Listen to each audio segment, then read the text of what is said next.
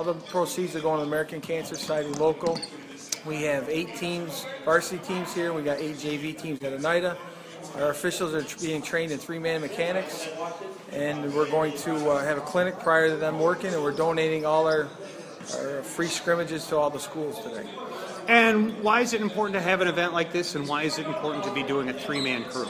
We're going to make our officials stronger come sectional time. All sectional games are 3-man, and throughout the season, a bunch of tournaments are 3-man. We want to make our board stronger and work a 3-man crew.